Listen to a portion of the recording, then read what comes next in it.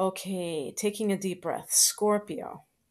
Now, Scorpio has quite a reputation as being a very intense sign. And based on the Scorpio people that I've met, I think that that's pretty accurate. Scorpio is a fixed water sign, and it's ruled by both Mars, planet of war, as well as Pluto, planet of death and destruction.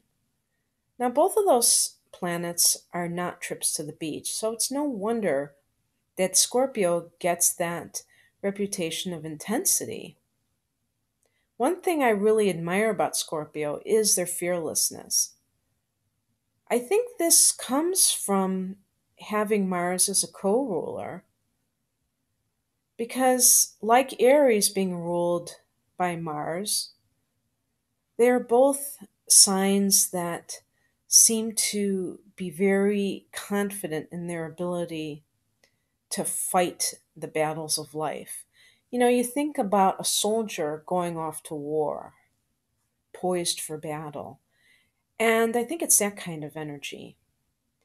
I also admire the fact that Scorpio tells it like it is. As a Sagittarian, I can appreciate that. I never have to wonder where they stand about an issue.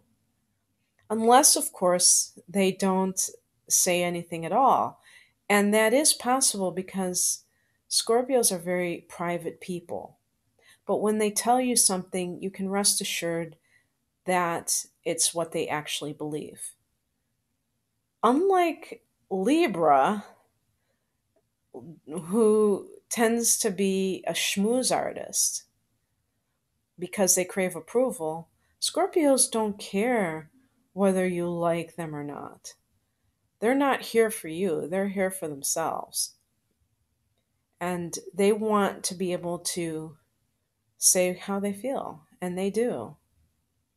Another thing I like about Scorpio is that they have a very passionate nature. They're not superficial, they're not on the surface. They get very emotionally connected to something. And if it happens to be a person, then they'll have your back for life. They're very loyal. On the flip side, speaking specifically of that quality, one of the shadow aspects of Scorpio is a tendency to be a little bit, extreme. Either they really love something or someone or really hate it. They don't tend to have a lot of middle ground in life. And so when it comes to people, they might not accept somebody if they don't really like them. They can be very selective, very subjective, and so they might tend to judge people based on some idiosyncratic values or attributes that they uphold. And if you don't meet the cut, then forget about it. The other thing that is related to that is an obsessive nature. And I think this is also part of their reputation of being very vindictive when they are rejected or if somebody does them wrong somehow. And this is obviously not going to be true of all Scorpio types of people, but it can be the shadow manifestation, and it can be very scary. Seeking revenge is something that enlightened Scorpios realize is not the way to go. But the ones that are vengeful can make fierce enemies. Being a fixed sign and being a water sign, they can hold on to that emotional energy for very long periods of time.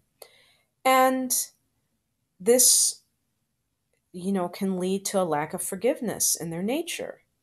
As I said with their complementary sign, Taurus, being fixed signs, they tend to hold grudges. And again, they always hurt themselves more than they hurt somebody else. You have to be willing to forgive because forgiveness is realizing that other people, have weaknesses and that you have weaknesses. And when you can see your weaknesses and somebody else's mistakes, then you have a more generous heart. And when Scorpio isn't manifesting its positive qualities appropriately, they can kind of close in and hold on to hurts way too long and not kind of transcend them. So I hope that everyone liked this, and please let me know how you feel. Take care, guys. Bye.